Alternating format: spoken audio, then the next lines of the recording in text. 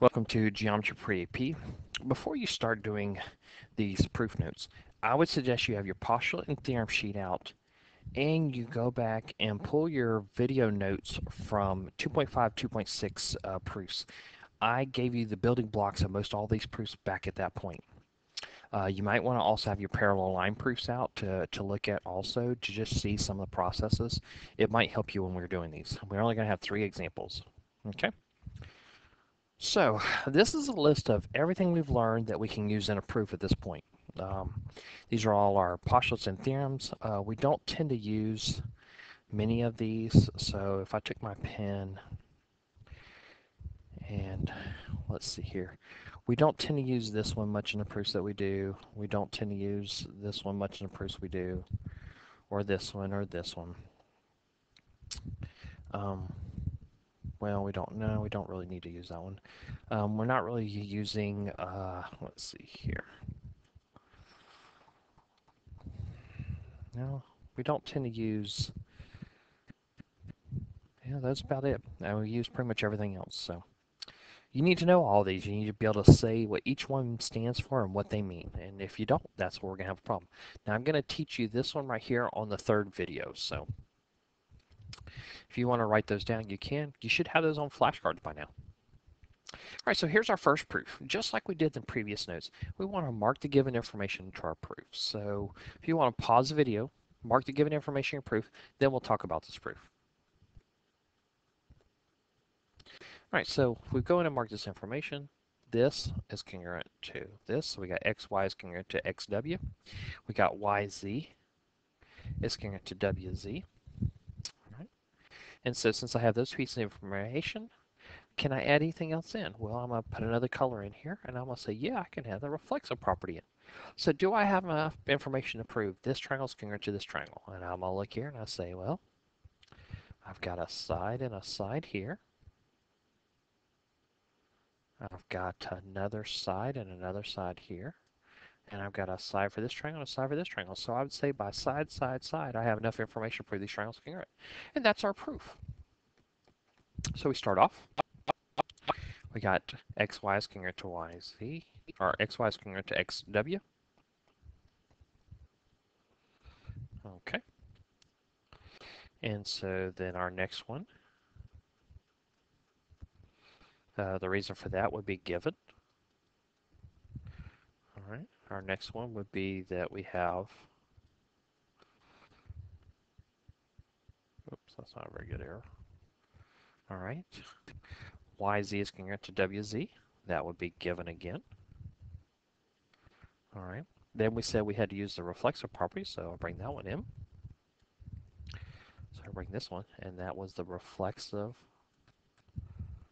property. And so I have the side here, a side here, and a side here, and so they all come together. Because remember we said it takes 3 pieces of information for the shortcut, and that proves that the 2 triangles are congruent. And my reason is going to be side, side, side. So those proofs from 2.5, 2.6, the little small parts will help us when we're using like segment bisector, angle bisector, midpoint, vertical angles, linear pairs, and things like that in our proofs. All right, so here's our next one. Pause the video, write the given and prove, draw the picture, mark all the given information to the proof, and then see if you can figure out what are you going to use to make these 2 triangles congruent. Which of those 5 theorems are going to work? Okay, so T is the midpoint of SW. So if T is the midpoint of SW, I'm going to put this information in this. So these are congruent here and here. Then it says SR is parallel to WX. Well, if I have parallel lines, maybe I have special pairs. So wouldn't that mean that I have this angle is congruent to this one? That would be alternate interior angles. And I'd have this one congruent to this one. Okay. So if I have this information, I can go back and list this. This would be a side. This would be an angle and an angle here. And then I'd have another angle and another angle. And since that side wasn't created by the angle, these two triangles are congruent by angle, angle, side. So I know what I need to do. I'm going to have two angles and a side come together at the end to prove the triangle is congruent. So let's start off with the first piece of given information, and that is SR is parallel to XY, or WX. I always want to say XY. So that's given information. Okay, and remember we marked those, the green angle and the blue angle congruent. So that means we would have this one and this one congruent. Now this time we have two pieces of information coming from one given because there are two sets of angles that are truly congruent. And so this Rx and R and X are congruent by alternate interior angles theorem. And S and W are also alternate interior angles theorem. And so I've got my blue angle, my green angle. All right, and so now we need to pick up on that other piece of information. So we had T as the midpoint of SW. So now I'm going to bring that in. T is the midpoint of SW. What does a midpoint do? Created those two congruent pieces. And so then I can say ST and WT are congruent. Now this was given information again, and this is by definition of midpoint. Remember, definition of midpoint creates two congruent pieces. And so now I have my angle, and my side, and so they can come together at the end. I can bring this one, and this one, and this one. I got to bring three things, remember, because these are shortcuts. Three pairs, and so that was angle, angle, side. And there's that proof. So always mark your given information in the picture. See what else you can add in there and prove. Now, could you have done the vertical angles? Yes. It would have taken more steps to do the vertical angles. You'd have added probably another step in, maybe two, and you would have proved it congruent by angle, side, angle. It is possible. Sometimes things can be proved more than one way. All right, here's our last proof. So pause video, write this proof down, write the given, the prove, the picture, plug the information into the picture, and see if you can figure out which of the 5 ways you're going to use to prove these triangles congruent. And by the way, when you have a proof, there's always one of the 5 ways that can work. You just got to figure out which one. All right, so AD bisects EC. So AD bisects EC. That means this is the midpoint for this whole piece here, which means this and this are going to be congruent. B is the midpoint for AD, and so this one is congruent to this one. Okay, that's all it gives me. But I do have some vertical angles in here, so I can put those in here.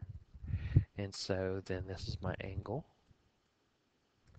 This is my side, and I got another corresponding side here and here. And since that angle is created by those two congruent sides, I have a side angle side proof. That's what I got to prove. That's going to be my reason at the end. So let's deal with the first given. Okay, so the first given. If you go back and remember what we did in the past, that when we had this as a given, all right, what does a bisector do? A bisector told us where the midpoint was, and so therefore I have a midpoint. So this was given. This is definition of a segment bisector. Go back and look at the chapter 2.5 proofs. That's what's listed in there, just like this. And so then there's a progression. After you know where the midpoint is, you can do what the midpoint does, which is creates two congruent pieces. Okay, so this is definition of midpoint. Okay, so that's progression of that blue part. So that's blue part's done. So let's go to another part here. Okay, let's go do that other given. B is the midpoint of AD. All right, and so that was given. And again, just like I said over here, if we got a midpoint, then we create two congruent segments. And so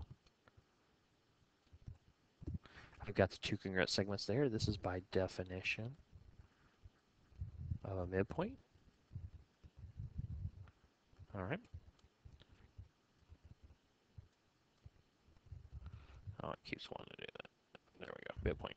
All right, and then we have that green vertical angle. Now remember, in order to use vertical angles, you first have to, oops, I didn't mean to use the pen there.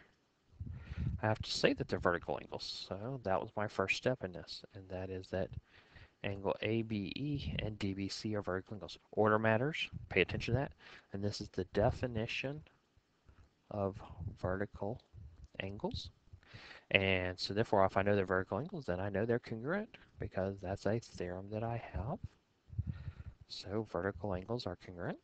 So vertical angles, congruence theorem, I think it is. Congruence theorem. All right. So I have my two sides of my angle. In this case, I actually put the angle in the middle. It's nice. It doesn't have to be there. So all three of these come together so that I can say my two triangles congruent by side angle side. And that's the end of that proof. And that is my last proof for this one. You'll be doing different versions of this. So like I told you, put the given information in, see which of those four things that we said we can add in so that we can make the triangles congruent, and then put our reason up there, and then finish the proof. These little steps just keep getting repeated over and over and over again. All right, and that's the end of our lesson.